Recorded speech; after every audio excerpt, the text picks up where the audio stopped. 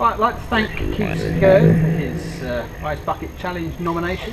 I noted good use of suitable PPE and I expected nothing less from someone with such high standards of occupational health and safety in the diving industry. A true professional if ever there was one.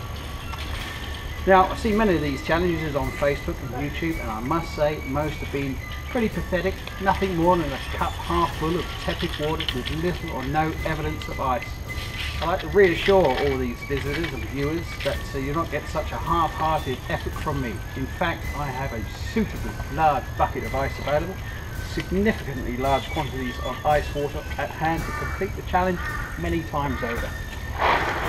Ice, people, ice, not tepid water.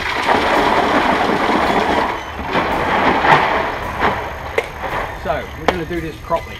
Now, not to be outdone by Keith and his approach to safety, I have conducted a task risk assessment and I have noted the required precautions to take to ensure that the challenge is conducted in a safe and appropriate manner. Hang on while I go and prepare myself. Okay, all suited up, hot water supply is on.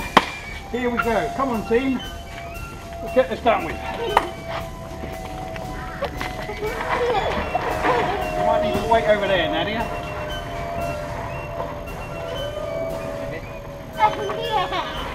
Okay, ready. Let's go.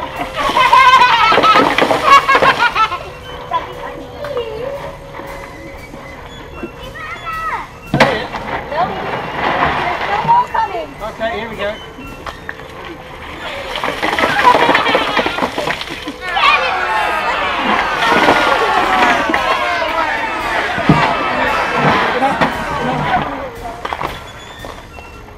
I don't honestly see what all the fuss is about. Now, I nominate 3 people to carry this challenge forward. It was hard to identify someone dumb enough to repeat this task, or someone with a daring and twisted sense of adventure, or someone who isn't old enough to have learnt the lessons in life. So I nominate these 3 people. Firstly, I nominate Gary Jackson, dumb enough to try anything. The challenge is to be completed on your surfboard prior to tombstoning. You manage that one? Secondly, Travis Matthews, I nominate you, okay? Someone who has a twisted and daring sense of adventure and a strange sense of humour. The challenge is to be completed with the assistance of your twisted twin brother to be performed on the banks of the River Thames. Thirdly, I nominate Nadia Langmaid, young enough not to have learned much about the dangers of ice cold water and not old enough to use the F word, unlike some other little girls I've been seeing on Facebook recently.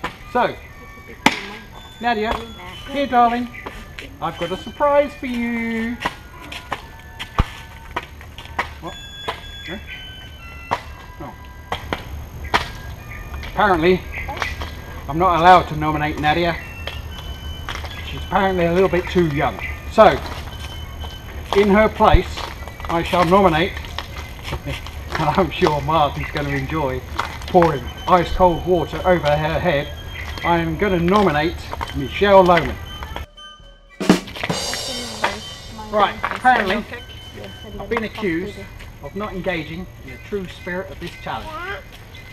So, just to show you I'm up to the challenge, and partly because my wife won't let me back in the house until I've done it, we're going to do this for real, okay? Come on kids.